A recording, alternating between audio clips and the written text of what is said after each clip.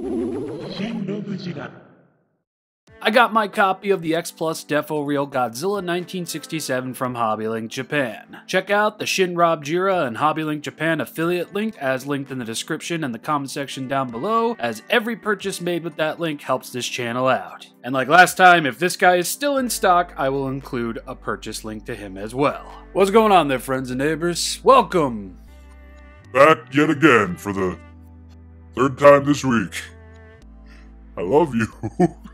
I also love this box because it's got the black printing on the cardboard. You've heard me say this how many times this year? Garage Toy, Bandai Namco, Godzilla 1967. The Battle for Monster Island, Son of Godzilla, I think that says. Same-ish kabibble on this side, same-ish kabibble on that side. Bunch of stuff on the back over me. Godzilla 1967. And that's it. Ah, there he is. Frog GOJI. Musuko GOJI, I hope I'm saying that correctly. Musuko. Or simply Godzilla 1967 from Son of Godzilla. One of the more less appreciated designs from the Showa era, I personally think, finally makes its way to the DefoReal line, and I gotta say, this man is ugly. But I love him. Look at those bulbous eyes and those gigantic eyebrows. That's just fantastic. You got the little pug GOJI nose going on over there, and the skin. The skin is something I really want to talk about with this release, as the skin really gives off this degrading rubber suit feeling to it. There's certain parts on this figure where it just looks like aging latex almost, and I really like that. I think X Plus really nailed that overall feeling for this release. And while it's mostly felt and seen on the face, it can be felt and seen on other areas of the figure as well. But anyway, just look at those eyes, those big marble-esque eyes. Oh my god. The little paint shadoozling that X Plus did on Godzilla's eyelids over here is really nice. Like, this matches the suit to a friggin' T, and it's not just over here either. We're even going to get that on the upper parts of the eyelids as well. Just fantastic. Really enjoying the glossier look of the eyeballs as well. And as you can see, somewhat peeking out of his mouth over here, you can see that Godzilla's got a full row of teeth in there, and they're fully painted. And you can actually see some minor paint over here alongst Godzilla's lips. Just fantastic. Now, I'm not sure if there was a Rick exclusive release of this guy, but if there was, there should be pictures popping up here, and if there wasn't, I guess I'll just throw something random up in there, like comparisons to the suit and such. While I do love this release quite a lot, I am a little bummed that he didn't have at least a little bit more of an open mouth. I'm just so curious as to what it looks like in there. I mean, at the end of the day, it's just a friggin' mouth. Don't lose your hair over it, Rob. But curiosity is coming knocking, and I just wanna know. Yeah. I know I already touched on the skin before, but dude, would you look at this? Should stop calling this guy Frog GOJI and start calling him Moon Rock GOJI, because dude's head is, it looks like a rock.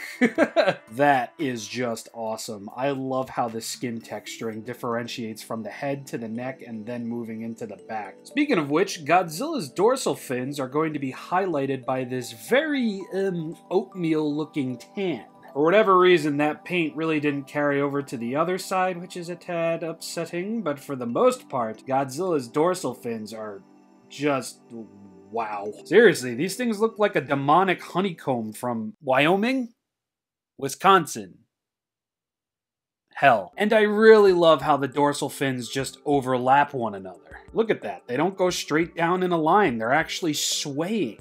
Another lovely detail of the suit further recreated in the DefoReal line. And I really like how the further you move down on this figure, you can see that Godzilla's a bit on the dirtier side. You can see it on his thighs, on his feet, on the underside of his tail, even a little bit all over his tail at some points. Fighting oversized irradiated insects isn't a clean job. And you can tell this isn't Godzilla's skin either, because just look at the bottom of his feet. Well, near the bottom of his feet. It looks like he stepped in mud. And you're going to see that painted on detail in between the toes over here, on the opposite foot, in between the toes on the opposite foot, and on the opposite side of the opposite foot. And the more telling aspect is just looking at the bottom of Godzilla's feet. Detail with pink fresh bristle, it almost looks like. And then all that stuff. Moving in between his GOJI legs, through his GOJI grundle to the bottom of his tail. Look at that. That is awesome. That is one filthy underside to a tail if I'd ever seen one, and I love it. You know, ever so often will we get a variant or a Godzilla figure overall where Godzilla just kind of looks dirty. I mean, I know we got that one Emergence version of an SH Monster Arts figure some years ago, and that's cool and all, but damn, this man is dirty. But screw personal hygiene, let's take a look at some of the details on the underside of Godzilla's neck, and oofa, that looks great. Just absolutely lovely. I love it, I love it, I love it. This guy might not be as extravagant in design as Titanosaurus, but to say he doesn't hold some very interesting and cool looking details is just an absolute lie.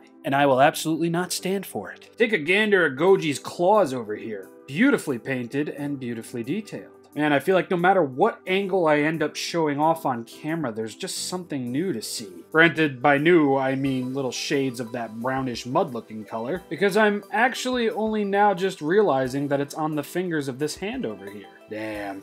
I love how this thing came out. Oh, ho, ho, ho. Back down to the toes to focus on the toenail paint over here. Very nicely done, I'd say. Little messy on that toe right there, but for the most part, they look like toes. They do the toe thing. They're yellow, they're not white. They've got a good aged look on them, and I dig it. Honestly, next to Godzilla's hamburger helper looking ass head, I think the dorsal fins are probably my favorite part about this release. I don't know why, but the fact that they're uneven and weaving within each other just looks cool to me. Godzilla's dorsal fins got really flimsy, so whenever he moved, they'd kind of like weave with him, and I don't hate it. I think it looks pretty cool, and it's nice to see something like that translated into a figure like this. It's cool, it is. It'd be an interesting little inclusion for some more Showa-era SH Monster Arts figures. Can you imagine, like, little hinges on the dorsal fins? That'd be nutty. I don't know if that would work out too well, but yeah. So I feel like I didn't cover this before, but the dorsal fins at the base of Godzilla's tail moving into Godzilla's tail as a whole, they're all detailed. They're all painted to some extent, and the rest of Godzilla's tail looks really nice. Honestly, this whole friggin' figure looks really nice. And the further you bring the figure from the camera, or your eyeballs, whichever or, I kind of feel less crazy about calling this like mud on Godzilla's feet and legs and everything, because you can kind of see just how much it stands out from the rest of the figure. Or statue, technically. Yeah, man, look at that. Ah.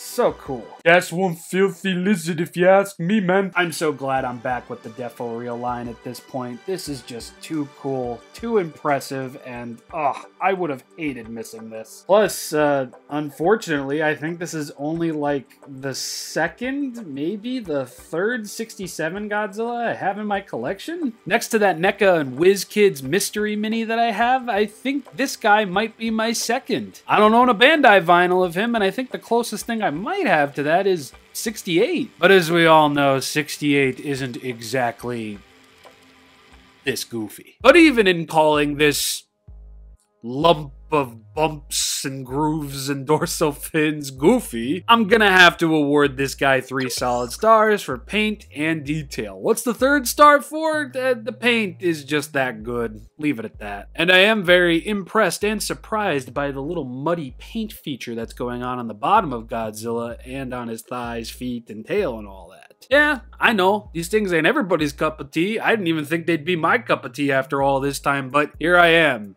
Absolutely falling in love with everything the DefoReal line put out this year that I bought. So anyway, size comparisons, let's get to it. Lumpzilla impresses highly. While I wouldn't give him a tag as prestigious as one of the best in the DefoReal line, since he's really not all that intricate as Gigan Titanosaurus or even Godzilla Ultima, he's still a pretty perfect one-to-one recreation of the Masuko GOJI suit. Musko. All the little quirks of his design are alive and well, and I adore it.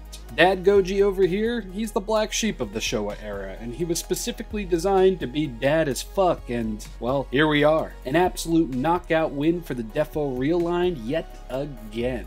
It's been a great year for this line and my DefoReal collection overall, because I went from 2 to now 6 of them in my collection now, and I can only hope more will be on the way next year. personally really hoping for a Gabbara DefoReal. I mean, it seems like the time is right. Titanosaurus, Jet Jaguar, now Masuko GOJI. I think, yeah, it's very much time for Gabbara to get his time to shine once more. I think it's just the shape of those eyebrows, the top of his friggin' head, man. It's just so weird.